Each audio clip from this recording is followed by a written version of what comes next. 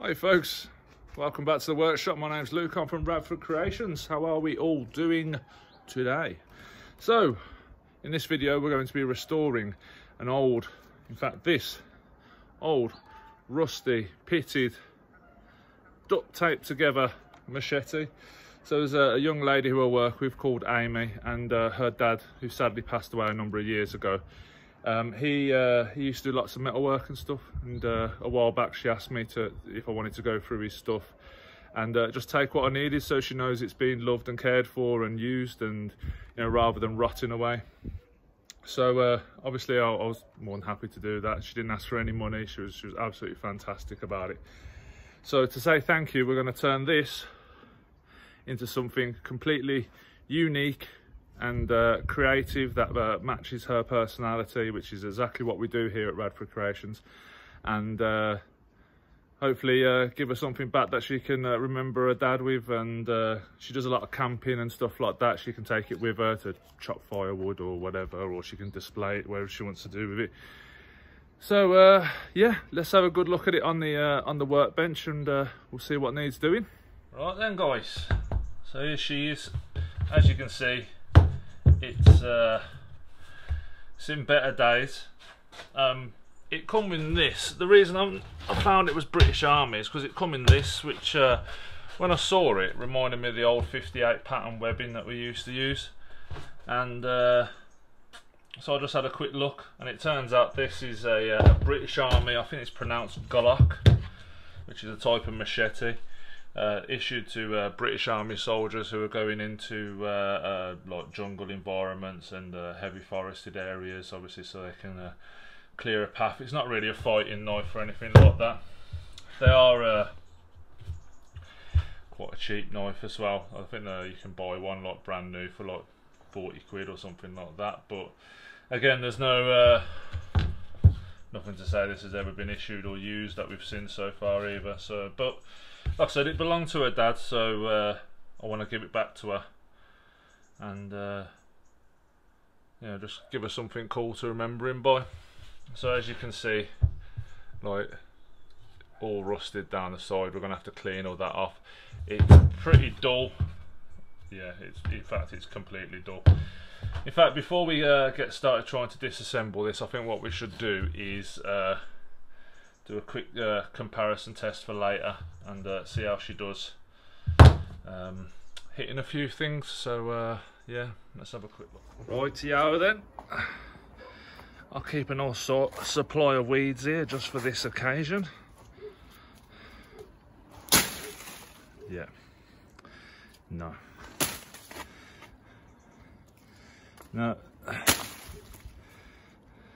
Just whacking them. It's not cutting at all. So yeah, we'll use that as a comparison for a little bit later. Hopefully we make an improvement. So, as suspected, it's not very sharp, and it didn't do a fantastic job. So yeah, steel's in good shape. Just needs cleaning up, resharpening.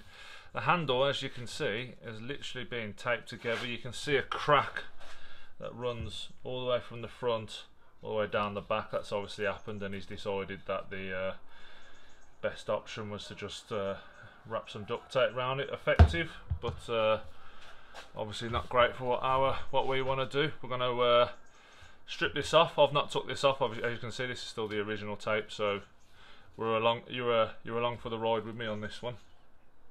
We're going to put a brand new handle on it, clean up the blade, resharpen it. I've got some cool designs that we're going to electro etch onto the side, and yeah. So let's start taking this off. Let's see what we got here. Oh Jesus!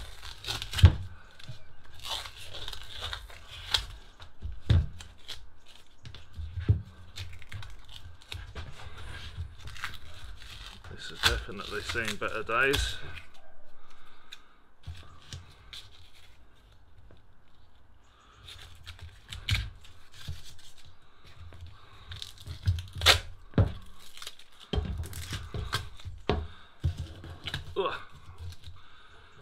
Isn't duct tape just an amazing material? Yeah, rust underneath that. Okay.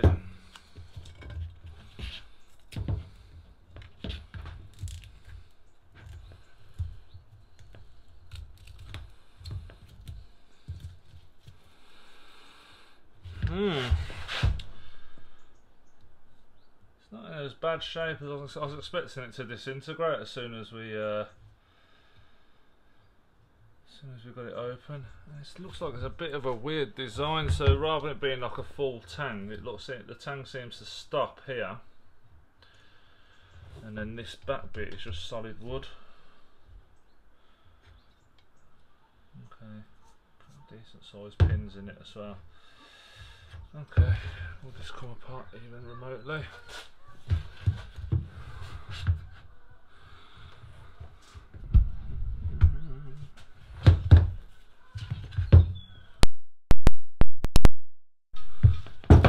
She's still pretty strong. Right, we'll get her in the vice and we'll see if we can get this handle off her.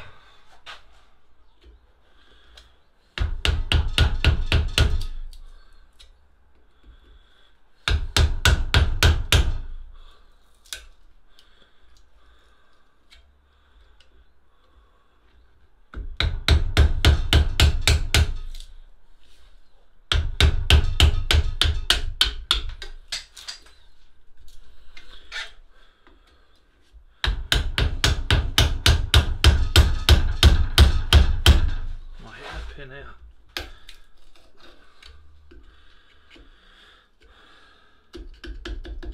What's it in a pin? There we go. Yeah. You can see all the rust and stuff over the years. Not in the best shape. Oh, they're like little Corby bolts.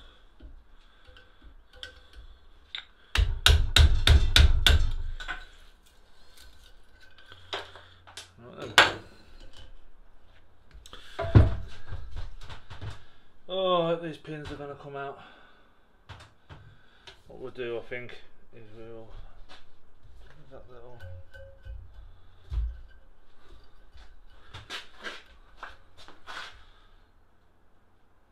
I think they were screws, as in you tighten both sides, but I think they're that's long gone now. So probably gonna have to angle grind these off.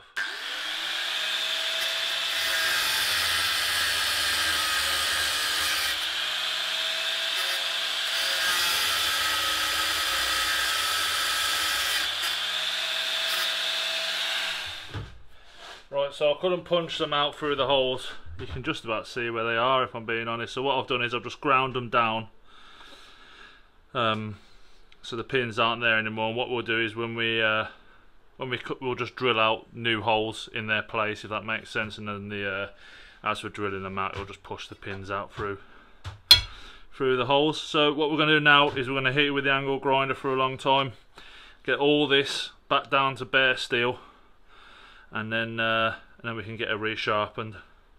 So yeah guys, let's get on with that.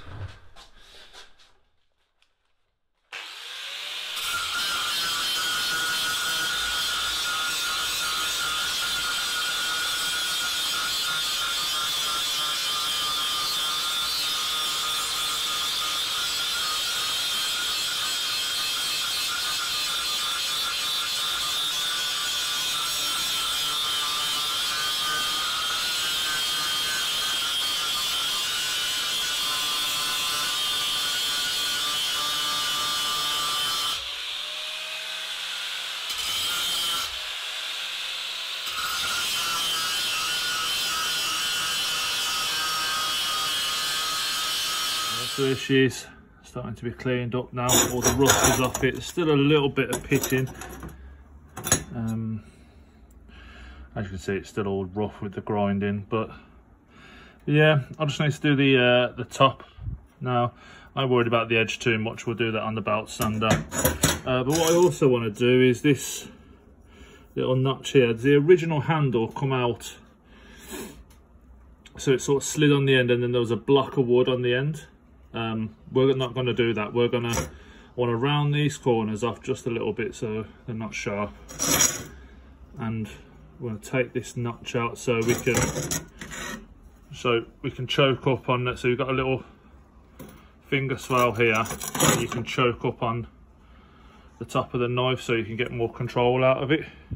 But that little notch there's just in the way a little bit. And then what we'll do is we'll just have the handle come from where the back of the steel is to make it a full tang, and the handle will end roughly about there. So yeah, it's all coming along now. So we're going to hit with the grinder, top and bottom, take that little notch out, just clean it all up.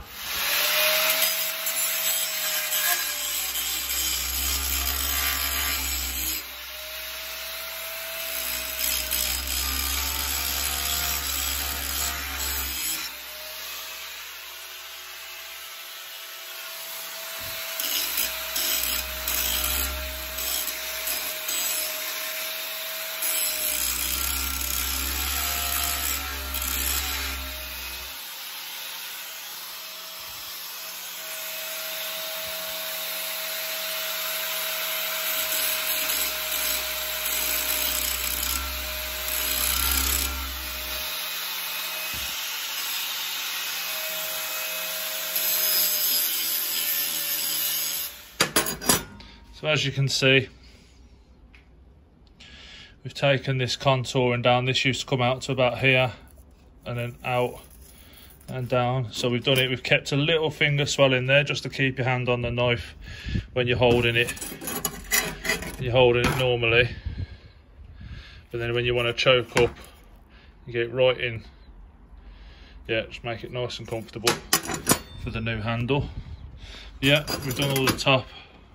She's all clean now, so we're going to hit her with a flap disc.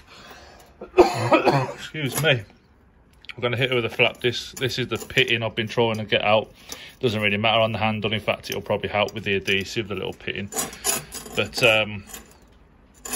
yeah, so we need to hit her with a flap disc, get all these grind marks out, make her nice and shiny. And then onto the 72 belt grinder.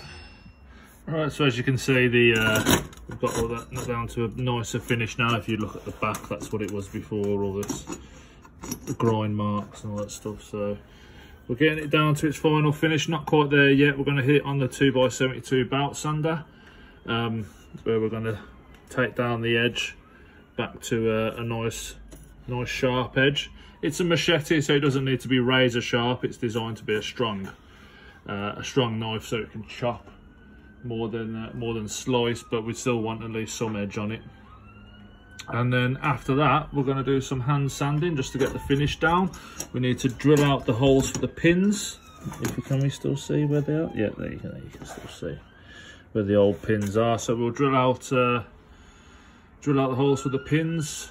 Might do some foil work on the spine, etch the blade, new handle, and we're done. Hey guys, got the 2x72 running. We're just going to take some long swipes across the cutting edge of the blade, and what she'll do is it'll take it down to a nice sharp point, and then we'll just do one swipe across the face just to clean it up a bit, because this is a bit slightly higher grip belt than the flat disc we were using. All right guys.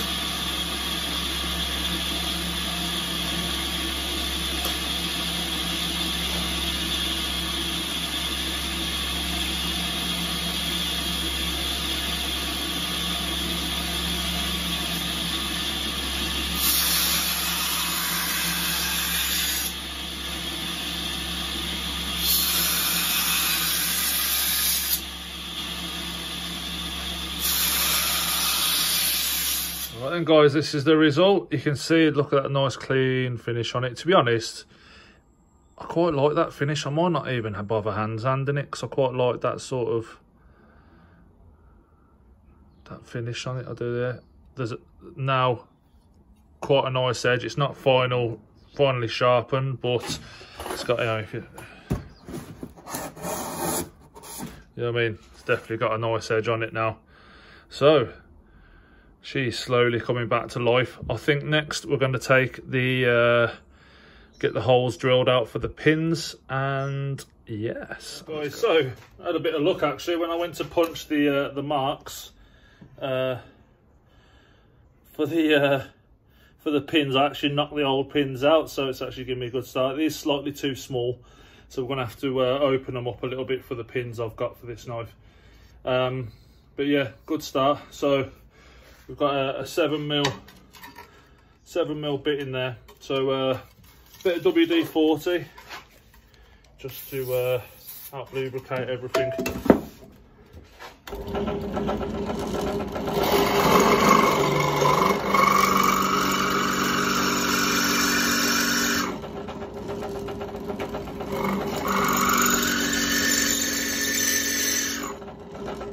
We're doing short bursts. You don't want the drill bit to heat up too much, because then it will just snap and get lodged in your work. So short bursts. When you start hearing it squeal, just back off and come back in. Right then folks, we are motoring along now. As you can see, she's cleaning, she's tidy, she's sharp, holes all drilled out ready for the new pins. What I want to do now, because we're talking about being able to choke up on this and be able to do more technical stuff with it, is I want to put like a what's called like a thumb grip just in the top here. So what we're going to do, I want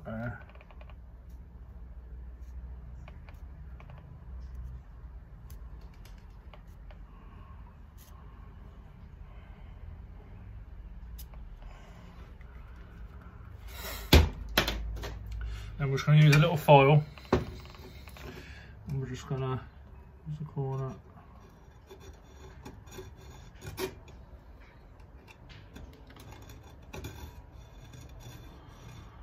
Nice and gentle.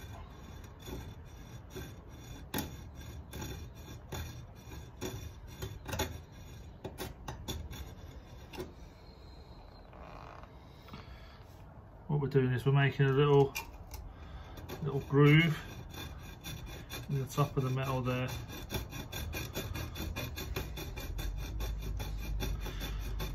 What we'll do is it'll just give you a little bit of more purchase with your thumb to sort of grip down. Probably won't be needed, like I said, I don't even know how much it's going to be used, but I like it. So guys, all finished now, so there you go. You see a little thing, little grooves there, all cut in, so when you're holding, put your thumb there, stops your thumb sliding off, holds it inside, gives you a lot more control over the knife and stuff. Right, I think now we just need to move on to putting our cool little etch onto it, then the new handle. Just wanted to share another little tip for you would-be knife makers out there. So here's our handle scales. The girl we're doing this for, she loves bright colours. She's a bit of a girly girl, but she also loves like camping, animals and stuff, which we're going to incorporate with some of the design we put on the side. But yeah, I just thought these would be cool for a girl's machete, if there ever has been such a thing, but there is now. So what we've done here is we've taken the left hand side of the knife and we put just some masking tape over the top. And what we'll do is we'll do exactly the same, but not with that bit we won't. Exactly the same over the top of the back of the handle scale. And what we'll do is we've got a little bit of prick stick. You can do this with super glue, you can do this with any glue on pricks, it's just what I've got. What you do is you just glue the two pieces of, put a bit more glue on that.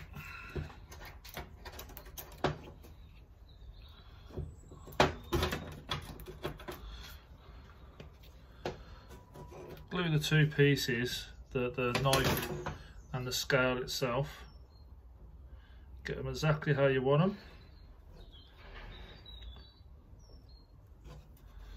There you go, a bit of pressure on them. So now, handle scales stay on the side of the knife, ready for you to drill your holes perfectly, not going to move. And then all you do is you peel the tape off, and your handle material and your knife are not covered in glue, which you've now got to clean off. All nice and easy. Okay guys, so I'm going to get these drilled out. Here's the one I've done for the right side. We always mark, again, knife makers, always mark what side of the knife that handle scale goes to. It will be very, very important when you're looking at putting the whole handle together. So we've just drilled the holes in the side of the handle scale. We can take these off, pull the tape off, chuck that tape away now. Always do a dry fit. Also got these really cool mosaic pins. So yeah, push them through, everything fits. You want it tight but not overly tight. So there you go, you can see the pins coming through there. Excellent.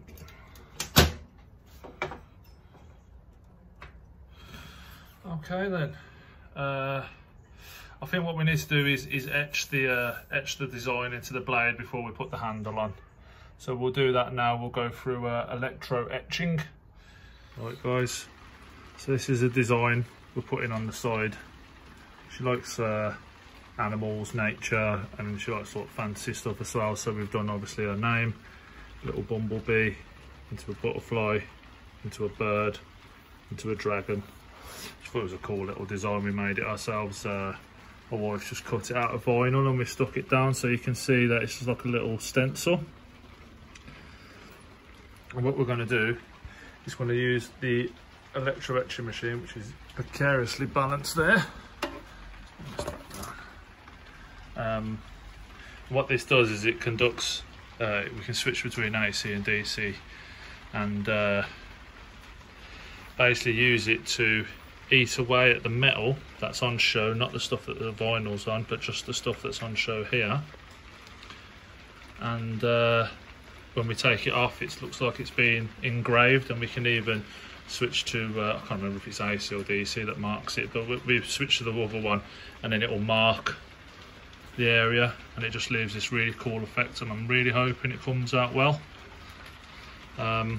So yeah, so we just use this. This is just a little bit of felt. Underneath here is a brass bar, and that's what conducts. So we dunk this in salt water, and then we hold it onto the knife, and then we just let it do its business. The longer we hold it there, the more it marks it, the more it eats down into it, and etc, etc. So let's give this a go then guys. We've also got one for the other side, which it says for Stew, which is her dad's name, just because I thought it would be nice. Any chance I get to honour a fellow metal worker, we'll be taking it. So yeah, I'll set the camera up, and you can see how we do this. Right then, so first things first, cup of tea. Oh, beautiful. Put these gloves on. These are just my TIG welding gloves. They're made of leather, but they're quite a lot of movement out of them. It just helps if we have an accident, obviously. So, first of all, we need to earth it. This is quite dangerous, guys. Obviously, we're talking about live thing. This is all homemade. It's made by my brother, who's an electrical engineer.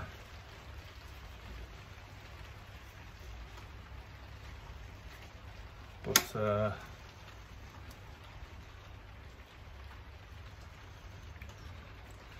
salt water.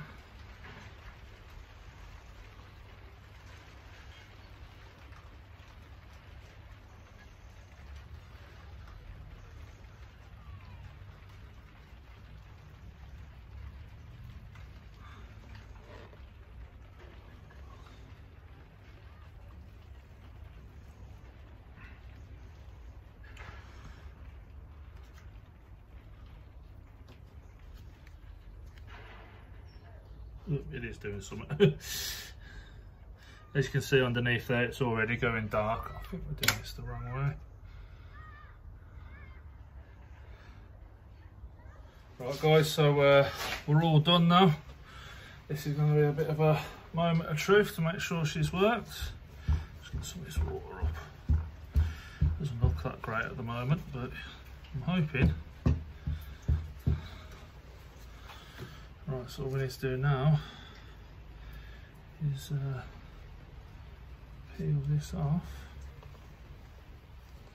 Oh yeah, look at that. It's got a bit of a line there, we can sand that off though.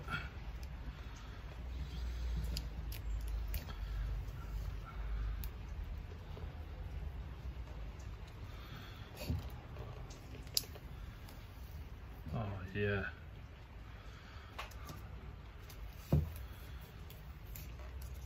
That looks awesome.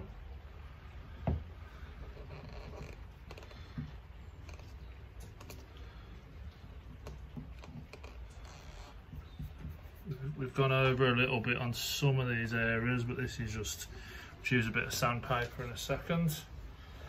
Clean it all up. Got a bit of white spirit here just to help clean all this off. So.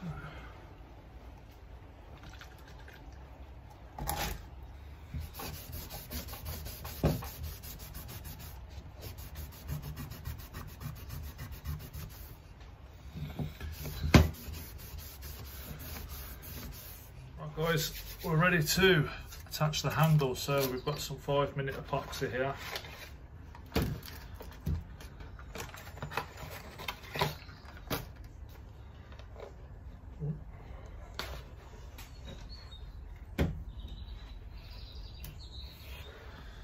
So you want to go through as many dry fits as you can with this, like as much as you need until you are absolutely happy that you've got everything down. Everything's going to go together the exact right way. Just keep doing it until you go, yep, that's absolutely fine, done. Because the last thing you need, as I said, it's 5-minute epoxy. That means it's hard in 5 minutes. It doesn't 100% cure in 5 minutes, but it's pretty much unworkable after 5 minutes. So as soon as this is mixed, we need to move quick. So you can't be messing about with, oh, I need to, oh, hang on, I'll put this on the wrong way around, or I've done this or I've done that. So what I like to do is I like to set up the bottom one, which is our right side with the R for the right side of the knife. Obviously the left side's there. And we'll mix up some epoxy. So you want it, this is equal measure stuff, so what you do is you make,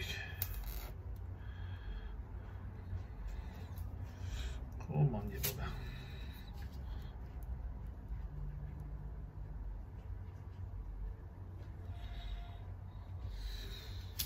So one of these is the resin and the other is the hardener. So the resin won't cure without the hardener. It's dried in the tip of this.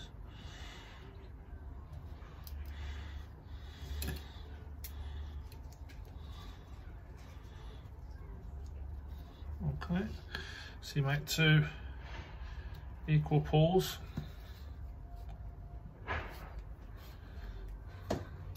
Just a little bit of cardboard. Mix it up, and it should start going a little, almost like a whitey colour.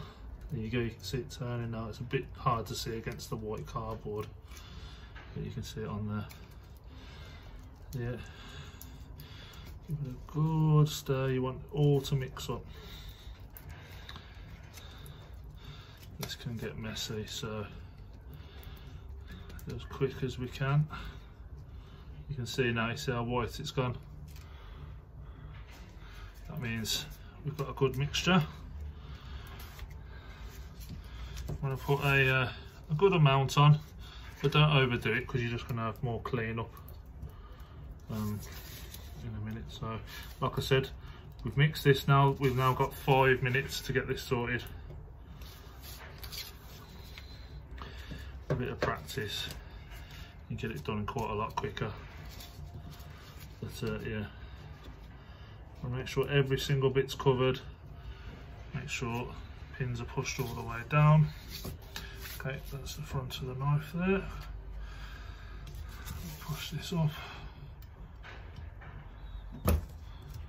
Okay, so that's on there. And now, some people put it onto the. I like to put it onto the slab itself. So we've got the pins protruding through.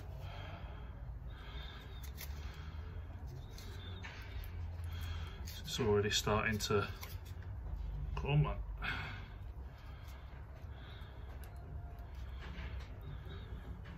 Get it all over. Make sure you get a little bit in the holes. Come on, buddy.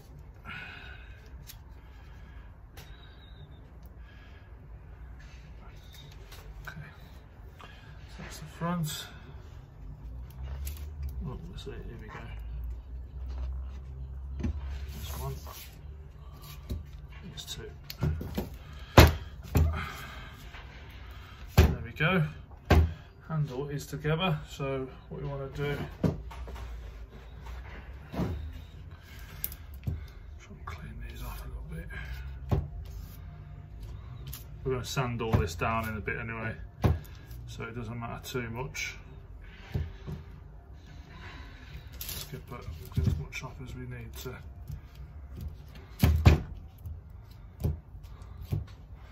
Okay, we've got some clamps. We're just going to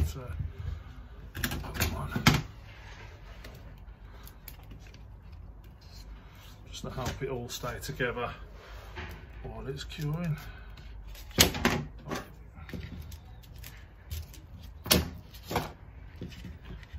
Try not to rest your clamps on your pins, because obviously you're not pushing the slabs together then. So we're going to leave that for probably leave it for 20 minutes, something like that, just to make sure everything's hard, and then all we got to do is shape the handle, and we're good to go.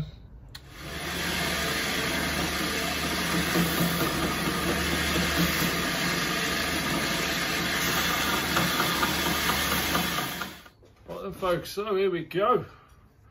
We are done. We are finished. Handle is on, handle is shaped. Look at those mosaic pins. All the etching. Yeah, really happy with how this turned out, from that rusty heap of junk found out the bottom of a box to Fairy Princess's first machete. But yeah, I think she'll really like it. So that's it for today's video, guys. Please like, comment and subscribe. We'll play a little montage of it set up on the anvil, and you guys have a nice day.